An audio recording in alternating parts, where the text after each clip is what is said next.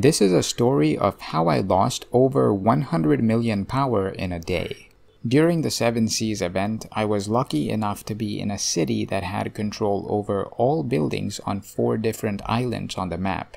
Because of this, I was getting a huge number of these tier 8 sailors and also a lot of privateer evolve coins. Now once I had upgraded my mansion to Elite 6, I immediately got the Young Prodigy title, which is a title that you get for having over 30 million power and Mansion 30.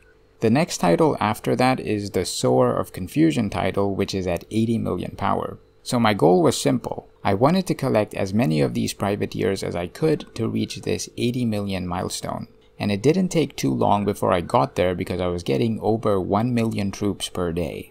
Now the next power title that you unlock is at 200 million power, and that was going to be my next goal. However, from what I had calculated, it seemed like an impossible goal because I just didn't have enough time to get enough tier 8 troops to make it to 200 million power.